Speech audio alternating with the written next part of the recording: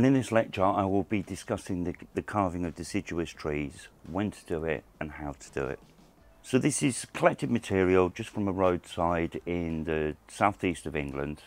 It's an English elm, or a field elm for those in Europe, Ulmus minor, and they're very, very fast, vigorous growers. Excellent subjects for bonsai. When they are collected from the grounds, they literally can be dug up, a very dense, compact root pads, put it into a pot and they will grow very quickly. This is an excellent subject with very mature bark, plenty of new branches to choose from. But we have a large wound, a large trunk chop, where the person who's actually collected this tree has chopped it here. This is the main subject for today. We'll be addressing this large wound that will not heal over in 10-20 years of growth. The tree has been growing very, very quickly this year. It was pruned back very, very hard in the spring. And now's the time when the tree has so much vigor, we can start addressing which branches or which new shoots will build up the branch structure and choose the trunk line and start the carving process. Now at the moment the tree has way too many branches for a final design. And my first job will be to just simply prune back those branches that I don't need anymore.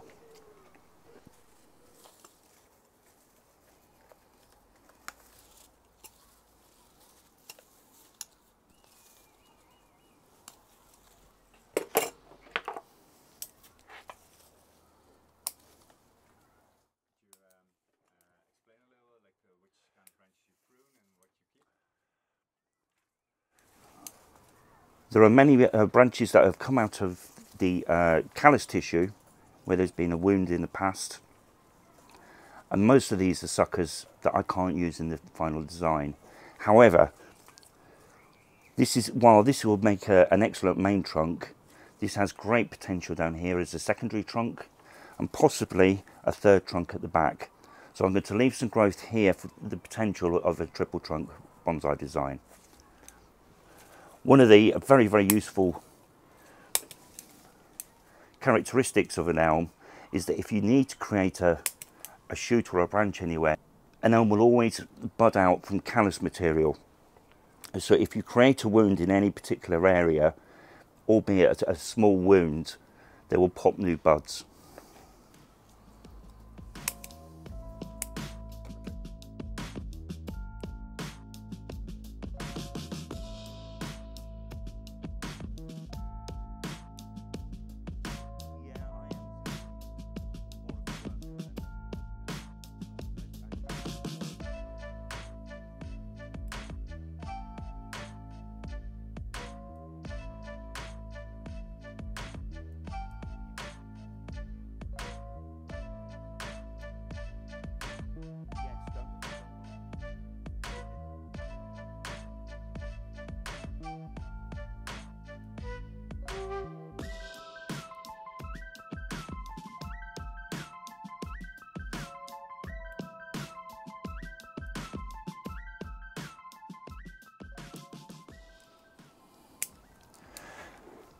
Having removed the suckers at the base of the tree, it's possible to see more and more of the trunk and start to develop an idea of where the actual front of the tree will be.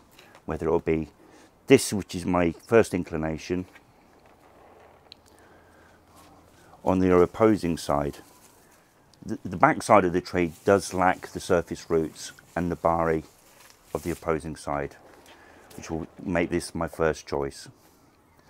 As I work up the tree, I'm going to start removing doubles, and that is where more than one branch emerges from the trunk at any one point.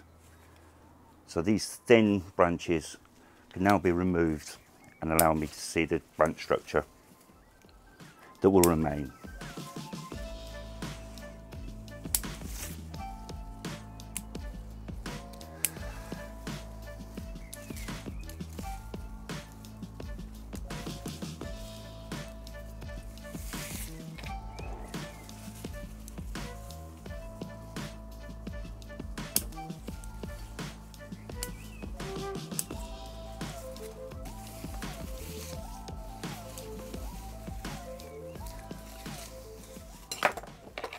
Now where we have some large branches emerging from the trunk, we need to start making some decisions as to which of the multitude of branches we keep. Lower down on the trunk, I'm going to remove the smaller branches, whereas higher up I will try and keep the lighter branches and try and balance out the vigour of the tree as a whole.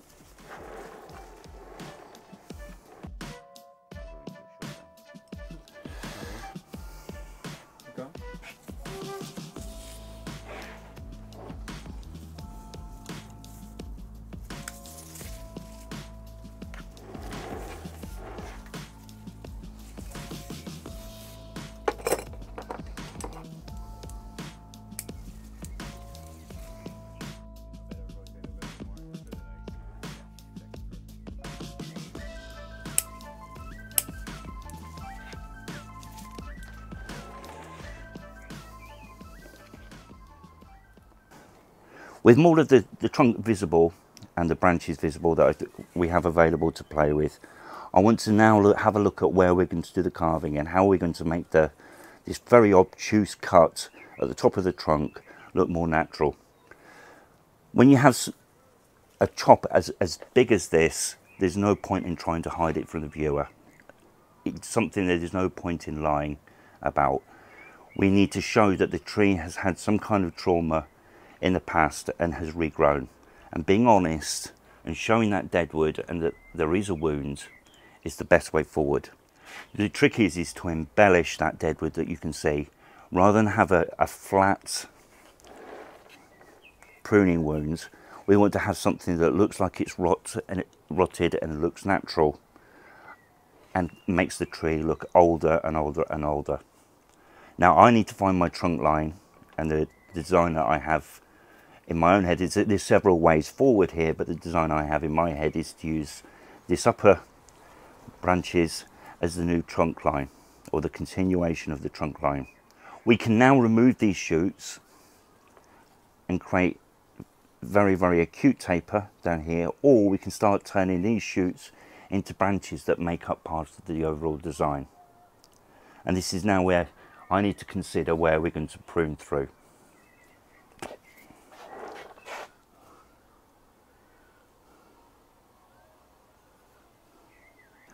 Deciding where to carve, you first must consider keeping the branches and the trunk alive. The sap flow will be rising from the roots along the trunk and out into the branches. If I was to interrupt the sap flow directly underneath the branch, then I would lose the branch. So I must cut the bark off to the left or off to the right. And I would start making marks with a chalk here, and you can see where I intend to remove the bark and the cambium layer. I'm following the plates of the mature bark, and rather than creating a smooth or a rounded line, I want a line that moves with the plates, the natural plates of bark.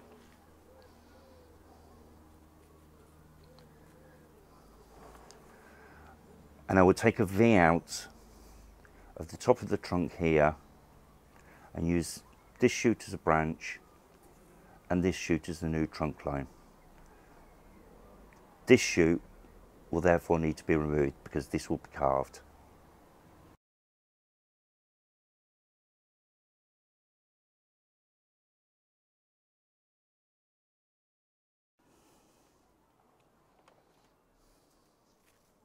And prune it.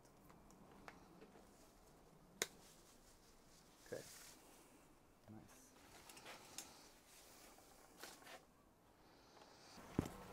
Having made the decision to split the top of the trunk into the new trunk leader and a branch, I'm going to then look and see if I can thin out and create some taper to this trunk as a whole, taking this line up on this side, which isn't supporting any growth anymore. I can make the trunk look more tapered before we start creating the hollow. And to that end, I'll put another mark roughly here with this wood removed, we'll have a little more taper. The wood removal can then continue into the centre of the tree. Now it's worth noting for those who may be unaware of the biology of trees, is the entire core, the centre of the tree is there and is just structural wood to hold up the tree if it were 150, 100 foot tall. The only live part of the tree is around the very, very edge. So this is the only area in the cambium and the bark that we have to have any concern for the health of the tree. Any wood that we remove on the interior is purely structural.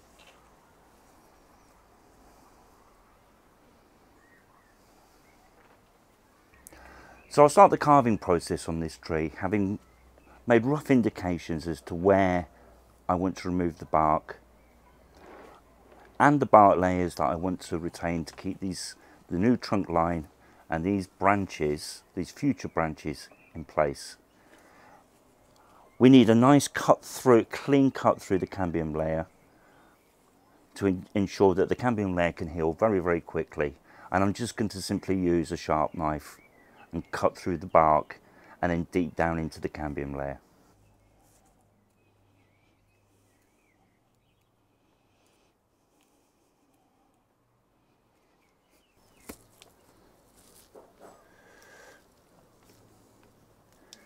Press down hard through the cambium and the bark.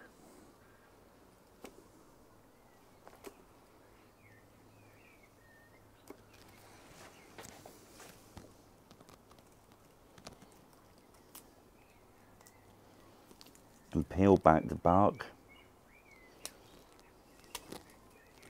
and the cambium layer.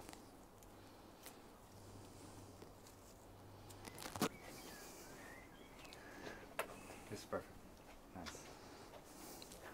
I prefer to use a draw knife, which is a hooked knife. Excellent for removing cambium and bark.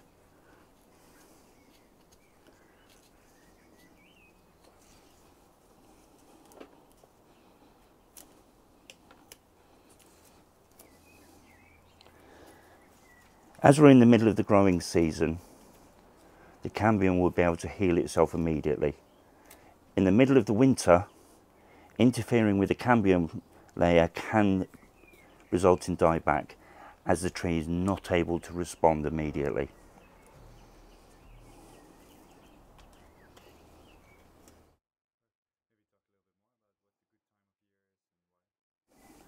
Any time that you have the tree is active, it is able to respond to the cuts that you are making through the cambium layer. But be wary of cutting in spring, early spring, as the sap is rising, as it will lead to excessive bleeding on some trees, such as Acer palmatum, Japanese maples, and all coniferous species.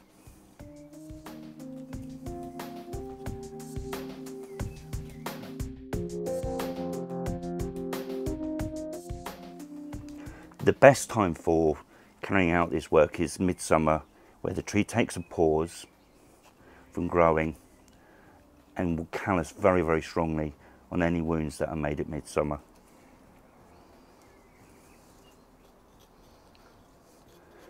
Having cleaned back all the bark and the cambium layer underneath, the wood is now ready to carve.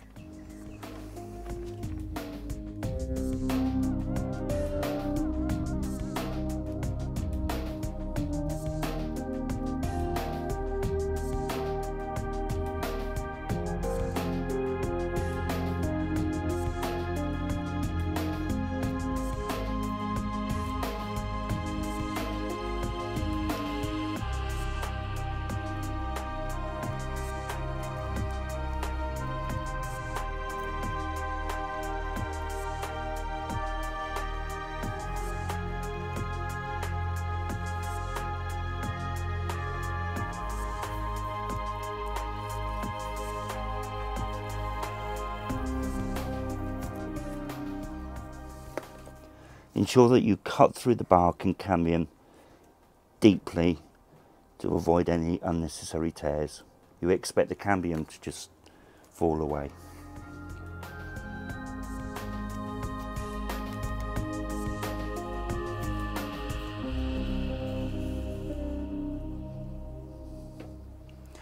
Having established our trunk line, the branches that we're likely to use for the final design of the tree, and some branches that will emerge from the top of the trunk, we need to start looking at deadwood design.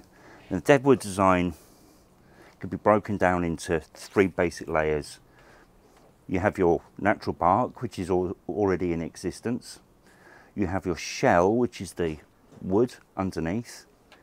And then you can create hollows, which act as a darkened foil, bringing out the texture and the grain in the actual shell of the wood. At this point, we have established where we're going to have our bark and wood line, and I'm now going to start making some marks as to where I want to put hollows into the wood. And I'll now start to mark out where I'm going to make cuts that go down into the wood and create hollows. These are a rough guide at this precise time, but shows the difference between the bark, the shell, and the hollow itself.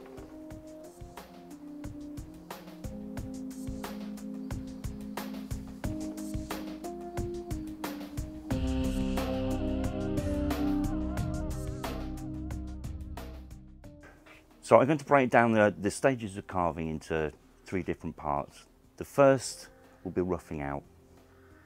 And for that, I'm going to use Makita. It's a Makita die grinder, which can remove a substantial amount of material in the process that's known as roughing out. And this is literally taking out the bulk of the material and creating a general shape on your future deadwood piece.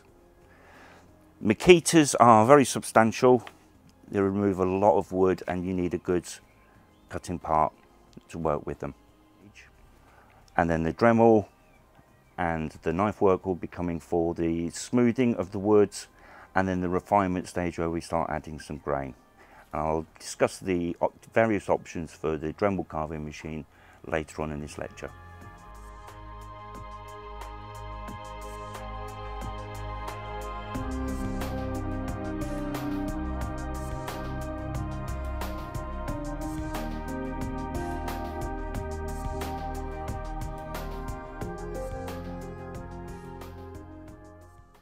So I'm going to begin the process of roughing out the tree and creating some hollows and excavating out a lot of wood. There are very, very few bits that are capable of removing a large amount of wood using Makita. So the bit I'm using for roughing out that fits into the Makita has a 6mm shaft. These are thicker shafts that can cope with some very, very aggressive carving. A lot of these bits are initially designed for carving down welds on metal welds, so they're very, very capable of coping with wood, even if it's from yew or boxwood or other very strong woods. It's worth doing some research online for the best bits. This is a bonsai nibbler, but there are alternatives at online bonsai stores. One of the things that I would say at this point is it's useful to learn how to actually hold the Makita or the Dremel later on in the correct manner. If you try and approach the tree freehands like this, you have very little control over the bit and the bit skipping. What can happen is the carving bit can hit a piece of wood, and so in some cases you can even get old nails or screws in the piece of wood, and it can skip off.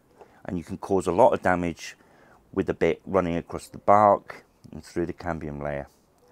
My preferred method for holding the Makita is very similar to an artist, where you use your 2 smallest fingers to balance and grip onto the tree, and you use your forefinger and your thumb on the Makita or the Dremel at the front to grip really hard. And this means that it's very tactile through the machine and into the wood, and if you have a skipping bit, you can retract immediately. I'm right-handed, and I will use my right hand to steer the bit and to move around the deadwood. It goes without saying, use some eye protection. If you don't wear glasses ordinarily, get some safety glasses. Over the years I've had many pieces of wood and pieces of metal, particularly off the wire brushes, going into my eyes, and it does hurt. So I'll now begin the process of roughing out and making the rough design of the piece. All the time feeling around the wood, feeling where the soft areas are and where the hard areas are. If there's any soft pulpy wood, I'll take more of that out because that's harder to protect, and to keep the really hard, good grain if I come across it.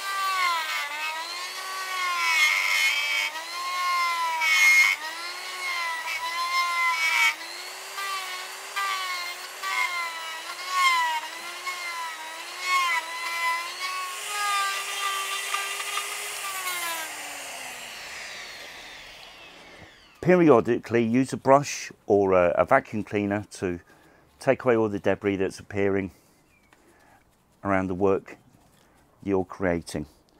Now notice that where I'm creating a crevice, I'm then rebaiting around the surface of the wood. Having these rebaited walls ensures that the viewer of the tree, when the deadwood is finished, cannot see the distance between the surface of the shell and the depths, and adds an element of mystery to your carving. As you can see, my roughing out is starting to develop some distinct hollows, but I'm also leaving this shell, and as will become obvious as I continue the carving, this shell, it's useful if you can leave this entirely natural. At the moment